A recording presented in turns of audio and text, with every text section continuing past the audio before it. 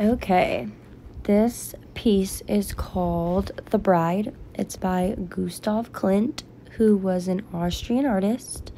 This piece is located in the Belvedere in Vienna, Austria, and the medium of this piece is an oil painting. And this piece is also from the post-impressionism era. The artist's contribution is that he shows a cosmic vision of states of female erotic consciousness. You could see like the whole piece is basically female body parts.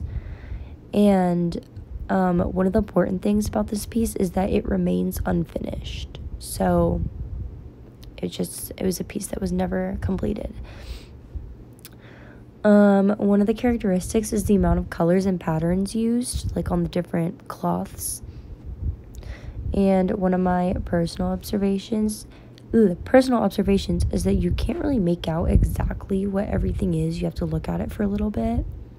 I chose this piece because it's more abstract and colorful than the other Gustav Klimt pieces that were in the gallery.